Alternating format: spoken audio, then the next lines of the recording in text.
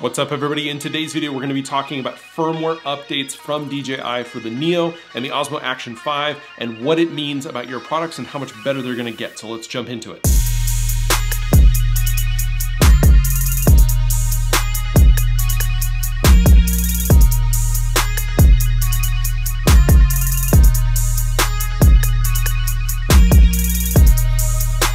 What's up? I'm Joe. This is my channel, Joseph Blake Photography. I am a portrait and adventure photographer here in Las Vegas, Nevada, as well as Southern California. And on this channel, we talk about tech and news and gear and tips and tricks and reviews and everything that relates to creating content if you're delivering to clients or if you're just making stuff for your friends and family and for yourself. We talk about the way that we do it and the things that we use to do it here on this channel.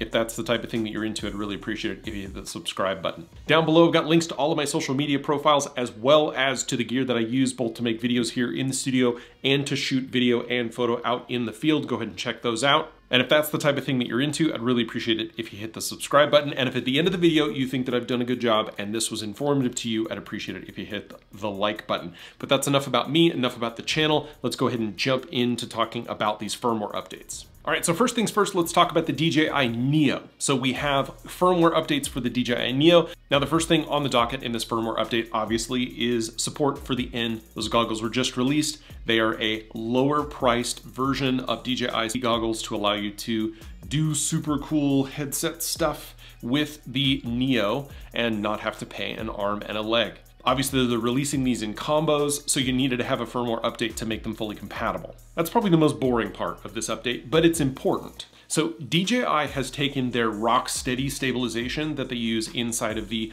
Osmo Action cameras, right? The things that make your mountain bike ride look really, really smooth, and they've baked it into the headset. So this is now something that you can actually add to the Goggles 3 and the N3 headset in order to get rock steady stabilized imagery in your headset, especially on windy days and times when really the drone might be just kind of a little wobbly. Also, a part of this update, in the DJI Fly app, they've now added the ability to shoot in a vertical mode. Now, unlike the DJI drones that have a camera that can literally click like this and go vertical for full vertical shooting, which the Neo cannot do, and that is not what they're allowing you to do effectively, is crop into a vertical frame on the sensor in order to have vertically oriented video and content that is ready to be distributed really quickly on social media platforms like TikTok or Instagram or here on YouTube as a short. If you're wanting a really quick workflow for video like that, it makes it really easy if it's already in that vertical orientation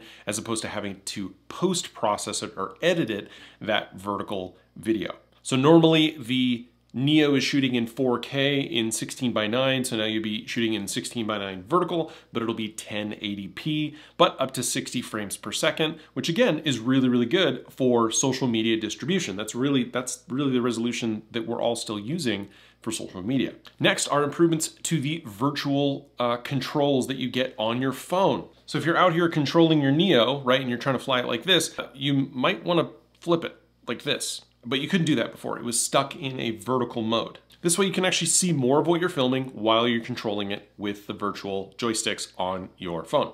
Now, for folks who are recording using the N3 or the RC2 controllers, they've now actually added the ability as a firmware update to the Neo to record audio. You can now also add noise reduction, which is really nice if you're, say, out on a mountaintop on a windy day, and maybe you've got your DJI Mic 2, or maybe your new DJI Mic, or maybe the new Mic Mini when it comes out, and it's windy and you want to reduce noise or there's a lot of noise around you, something like that. That's really nice. It'll bake that into your file. And last but not least, there are just general performance updates with this firmware. Tracking speed has been increased, although we don't know exactly how much, and positioning performance has been improved. We'll have to see that implemented and in the wild before we can say how good it is, but as they continue to improve, hey, anything is better than nothing. Before we get into the next firmware update, I want to put in a plug really quick for my Instagram account. Now, here on YouTube, we talk a lot about tech and news and gear and all that sort of thing, but I am a working photographer that does portraits, landscapes, and adventure photography, and I dabble in the occasional product and event photography as well. But if you haven't heard the story, while my daughter was being born and my wife and I were in the hospital last year, my Instagram and Facebook accounts, my professional accounts, were hacked. And yes, I had two-factor and all the codes and all that sort of stuff, but somehow using an old email address that I'd used as a backup, they got in. And they posted something. I don't know what it was, but it was enough for Facebook to shut my Instagram and my Facebook account down completely. And after 4 months of fighting with them, they deleted it. I had over 1,000 Instagram followers and hundreds of posts both on Instagram and Facebook, and those are now gone. And my other professional Facebook page has now been orphaned. So I need you to help me to grow my Instagram presence. So I would just really appreciate it as a favor at Joseph Blake Photo, and just follow me over there. It would mean a ton to me and to my photography business.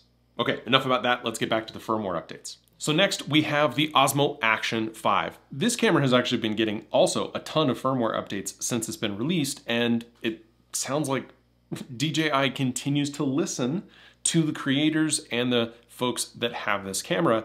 In a previous iteration, they upped the ability for us to increase the bitrate on the camera, and now they're adding improved clarity into Super Night Mode. So now Super Night Mode is now available in either 4K, 2.7K, and available in either 48, 50, or 60 frames per second. They've also added support USB-C to DisplayPort. So now you can actually connect a USB-C out on the camera to, while it's powered on, to the DisplayPort connection on the back of a monitor.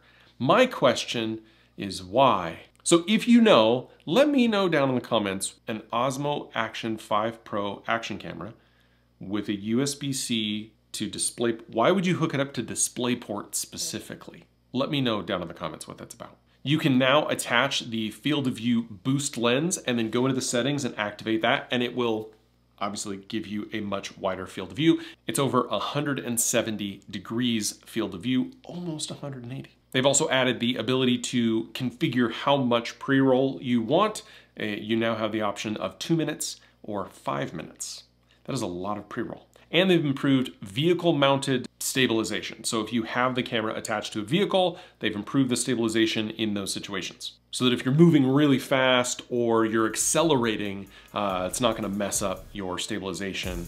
It's not gonna confuse the camera, basically. Along with that, and some minor bug fixes and performance updates like you normally see in a firmware update, this has actually been pretty cool to see DJI really turn up the heat on improving some of their products, along with the fact that we've seen so many products so far this year. So if you have these and you're planning on updating, let me know down in the comments. But if you don't, let me know if this makes the difference. And while you're at it, go ahead and hit the subscribe button. I'd appreciate it if you hit the like button. That's what tells the algorithm that I'm doing the right thing. Again, I am a working portrait and adventure photographer here in Las Vegas, as well as in Southern California. If you are looking to shoot with me, there are links down below, as well as links to all my social media platforms. Don't forget to hit me up over there on Instagram. I had someone ask me before if I reply to comments on Instagram. I do, I'm just slow at it. Honestly, I'm just not very good at Instagram, so I'm learning and I need your help to get better. Also down below is a list of all the gear that I use. So if you want to know what I'm running around with, that's what it is. And again, thank you so much for watching, and I will see you in the next one.